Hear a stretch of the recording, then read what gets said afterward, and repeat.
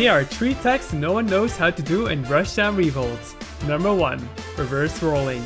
This is an attack that very rarely happens but no one knows how to do. Instead of rolling on stage from ledge, you roll backwards off the stage. Even when replicating the input shown in the video, no one was able to replicate it, making it potentially one of the hardest attacks in the game. Number 2. Reverse burst. This is another attack that happens sometimes, but no one knows how. It's just reversing your burst or red burst so you are in the opposite direction of where you were, which could be useful in certain situations, but unfortunately no one knows how to do it. And number 3, the most broken one on this list. Tap the eye.